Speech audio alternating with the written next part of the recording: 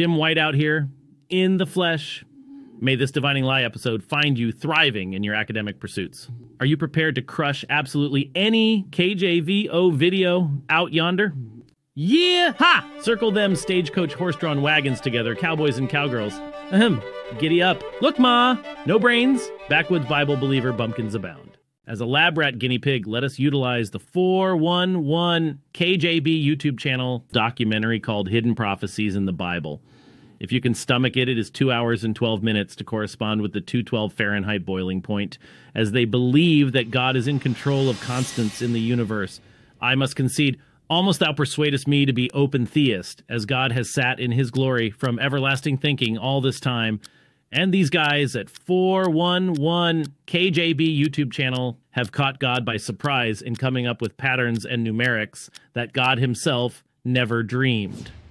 These guys find Psalms 103, 1 through 2, and 31,102 verses, and 1769 in the digits of pi. They call English divinely distinguished, and even see God's hand on the Big Ben or Benjamin absolute latitude and longitude of England, and connect that with the Benjamin Blaney, on and on. They believe in some sort of super-duper quadruper sovereignty on steroids, as if God has pre-decreed and governed every single syllable of their Bibles. Whoa! Pardon me, I am proud. Proud to be of the few scholars who understand how to stand over the King James Bible translators. Scholar Alutri is understood, but bibliolatry, these folks are ballet dancing on the James River with a 1611 King James on the stage and holding up KJVs. It's too much. It's too much. This guy comes stomping out like a TR Textus Receptus, Tyrannosaurus Rex, and takes the King James sword, chopping up new versions. There is a scene with the King James as king of a mountain of many excellent books.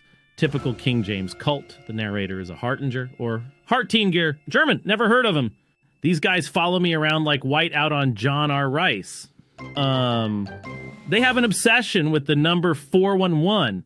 They say that Genesis 1:1 is 411 or 411, English gematria, and that since 411 is providentially representing info, then the King James only is the info for English-speaking people. Since Daniel 12 prophesied, knowledge increased in the last days, and since, of course, Daniel 12 has 411 words, then the 411 knowledge explosion is somehow prophesied in the authorized version.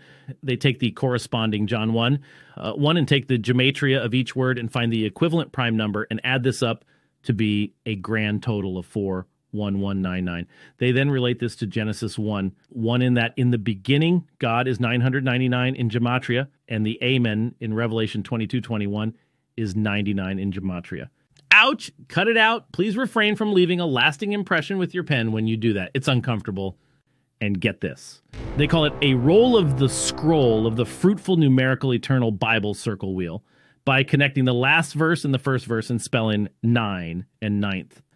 They will say Galatians is 9 letters and the 9th book of the New Testament with 9 fruit of the Spirit. And there are 9 gifts of the Spirit and a 9-month gestation period, and that King James is 9 letters, Holy Bible is 9 letters, and 1611 cross sums as 1 plus 6 plus 1 plus 1, or 9. So wink, wink, if you want the fruitful Bible, get the King James. Negative, not on your life. No. Or shall I say, nay, to speak in terms the KJV onlyist can comprehend.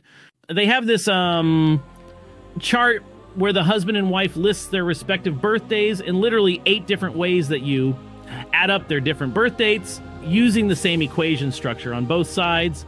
The precise number comes up, and some of their favorite Bible numerics numbers at that. This could be just made up birth dates or just some sheer coincidence, quinky dink, because simply put, God does not have our permission to pre-decree such togetherness of two humans in a providential plan. It's out there. Their point is that if God can sovereignly number our lives, his eternal words are even more so numbered, with patterns requiring cryptanalysis. They teach that God will be teaching us such advanced planning in the scriptures, literally for infinity. They say that God is infinitely sovereign, or some such notion not found in seminary textbooks worldwide, mind you. They have 1948 degrees Fahrenheit being the melting point of gold, and Israel coming forth as a nation after heavy trials in 1948. They have one where Job said that he would come forth as gold after being tried, and then point out that the entire book of Job ends with Job being old, and that being old has gold in what they call split word phenomena. Oh, it gets wilder by the minute. They call it L's elements, but have God's sovereign hand on the periodic table, with AU being the symbol for gold. And so the authorized version starts, of course, with AU for the old gold of the KJV. When it says silver and gold in the Bible, the and gold is acronym phenomena as AG, which is the universal symbol for silver. On and on, the Psalms of degrees in the Bible end with Psalm 134, and it just so happens that the highest recorded degrees on Earth is 134 in Death Valley, California. Of course, when we deny this, they call us Bible deists. Just when you think you are safe from the King James cult by pointing out typographical errors in the 1611 printing, here comes 411KJB YouTube with what they call providential, quote-unquote, mistakes in the King James. For example, when it says, written, regarding the plaque above Jesus on the cross, the early 1611 printers put 3 T's. These guys say the joke's on we scholars because God put the 3 T's.